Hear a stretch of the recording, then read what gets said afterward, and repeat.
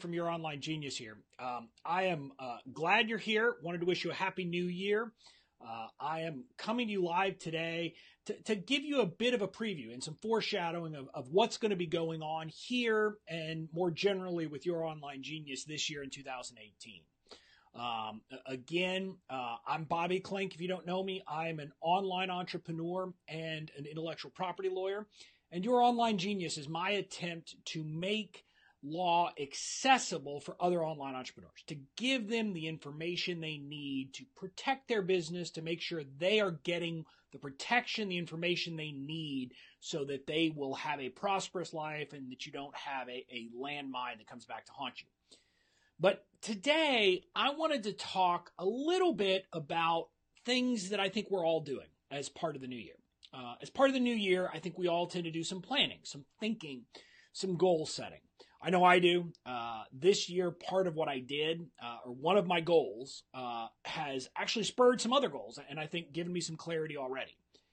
And that is that I have set a goal for myself to read 52 business books or books that would in some way improve my skills as a businessman this year. That's one a week. It's a pretty ambitious goal. If you're a busy entrepreneur, I know you can feel sometimes like you don't have time to do that. But I knew I needed to set a goal so that I would actually do it. Because in the past, I've really approached things almost from an ad hoc basis. And every once in a while I'll say, oh, I'm going to review some stuff, but I don't do it consistently. But this year I set a goal, I put it down in writing, and I'm telling you about it. So I'm going to do it. And I'm happy to report I'm off to a good start. I've already finished 3 books, and I'm on to my 4th. And that doesn't even count. I'm not counting one that I had already been reading most of, but went back and reread a little bit of on New Year's Day. But in that process, a couple of the books that I've been reading were about planning. They're about goal setting. And one of them is one that I finished and then reread on New Year's. And that's Michael Hyatt's new book, Your Best Year Ever. I was lucky enough to be on his launch team. It's a great book. It talks about how you can go through the process of prospering.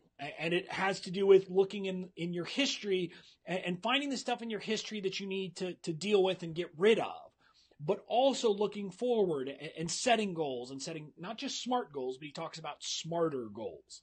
I really would suggest if you are interested in goal setting, in building, etc., go and get that book. It is a fantastic book. It's a quick read. There's a lot of quotables, tweetables, etc. in there that you will get some real value out of. I actually like it. I've loved Michael Hyatt for a long time. When I went on podcasts, I mentioned one of his prior books as my favorite. That was Living Forward, which is all about having a life plan. And that is about thinking through your entire life, not just your business, and thinking through things coherently. So I highly recommend his work. I also actually use his planner, the Full Focus Planner. But I'm going a bit in detail there that I don't need to. The other book, though, that I read that actually helped give me a lot more clarity in the process of even thinking through what I was doing and what I was thinking about with Michael Hyatt's book is The One Thing. And this is a book by Gary Keller, I think Keller Williams, and Jay Papasan, I think. But it's a book about focusing literally on the one thing. And so it walks you through this process of thinking through, hey, where do I want to be someday? And then where do I want to be? You kind of work backwards from that. And eventually you figure out what is the one thing that I need to be doing all the way to literally right now. What is the one thing I need to be doing now? Or it's not that I need to be, but that I can be doing that will make my life, make my future easier, and basically avoid all the other crap. And so that book actually provided a lot of clarity for me. It allowed me to think through and have some big picture and a lot of these different concepts and put everything together. So that has helped me in a lot of ways. I think it was fantastic. There's a lot of great advice in that book as well that actually meshes well with all of the other things that you'll hear about in terms of day planning, but also scheduling things. For example, it talks about time blocking And that is the concept that you need to schedule significant periods during your day where you are going to focus on your one thing. Now, I've kind of combined that with Michael Hyatt. In his book, he talks about having kind of your big three for the day. What are the three things you need to accomplish today that will move yourself forward, move your life forward? And they don't all have to be business related. It could be business, it could be personal, but the idea is pick the three things, not your 150 thing to-do list. And so I'm using that, and I'm blocking out literally the first 4 hours of my day. I put my phone on airplane mode. I don't have Outlook open. I don't do anything like that. And I spend those 4 hours working on the big things that I need to be working on. For me, that is actually developing content for you, both free content. I'm also coming up with some more, paid offerings that I'm going to be having for people. I did an Ask campaign last year at the end of the year. And one of the pieces of feedback that I got is that people want courses or forms that are specific. I had before went with a very comprehensive approach. I have a comprehensive course. If someone wants kind of soup to nuts about their entire business, how to protect their online business, I've got that offering, but I didn't yet have things for specific issues. So that's part of the feedback. I'm kind of creating and segmenting out. Within a month, I anticipate having 8 to 10 smaller mini courses, and I call them courses. They're courses in the sense that they will have some education material, but most of them, the real key element will be that they're going to have template forms.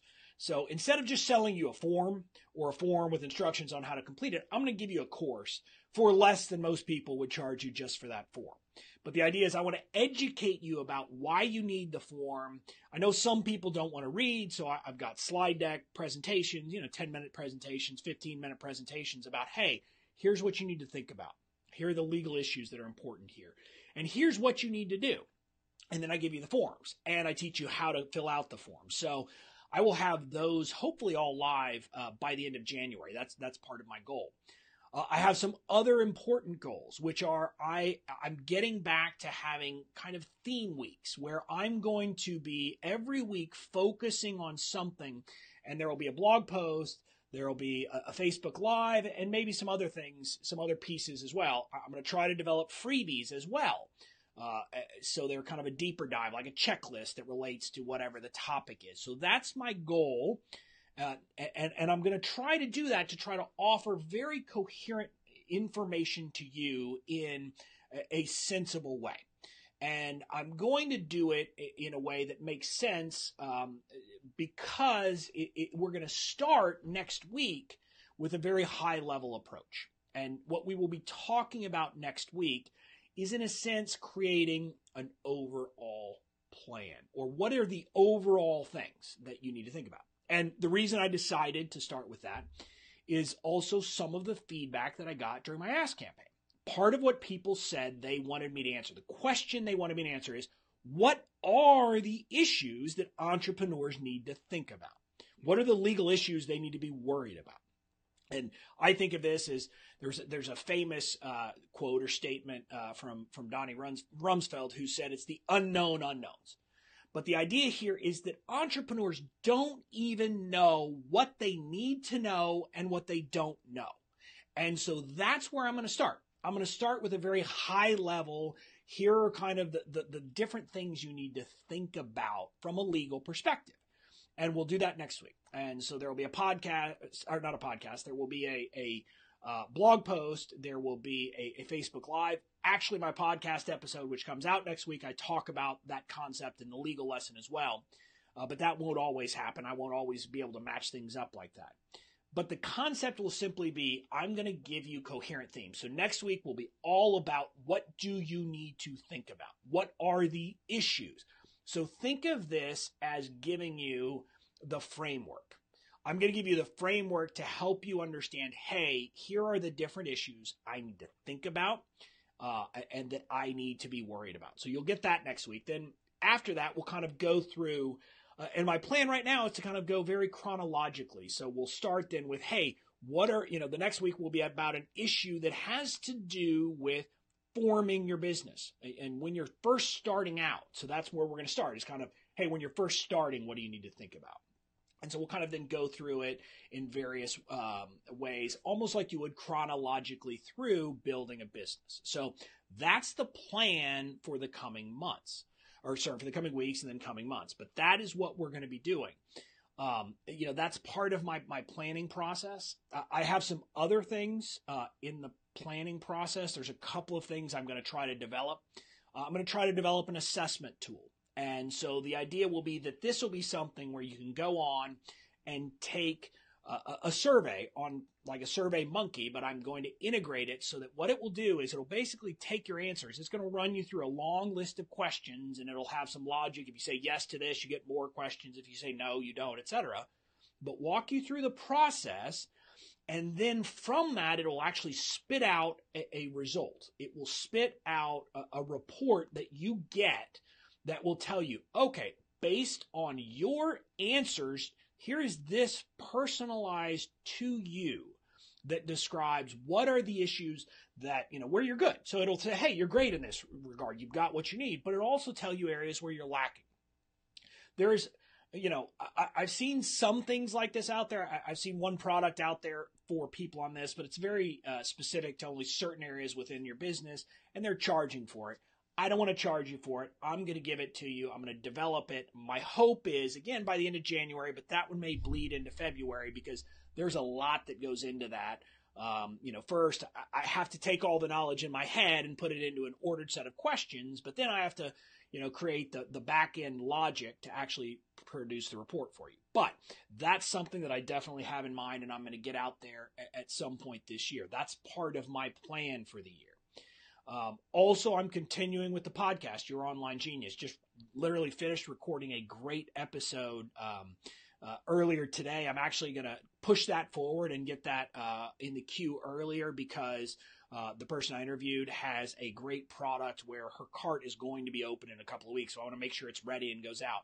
But I've got some great people lined up over the next few weeks that are going to be some really great interviews on things like podcasting, being guests on podcasts, systems for your business, creating online courses, something I've done, but I'm not an expert at it. So I'm going to get an expert to come and really give you some advice there. So that's what I have planned. I'm looking forward to it. Again, my call to action to you is make sure that you're paying attention. I'm going to have schedule these lives so that you know when I'm going live in the future. So that you have a sense of when I'm going to be coming out with the content. And be on the lookout. I will have that information for you. We'll have freebies. We'll have a bunch of different stuff where you can get value and you can kind of take things away. But my other call to action is if there is an issue that you want addressed, tell me about it. That's what I'm here for. I'm here to answer the questions that entrepreneurs like you have. I could talk and guess and think about these things, but quite honestly, part of my problem is as a lawyer, a lot of these things just don't even seem like questions to me because I just don't think about it. It's so second nature.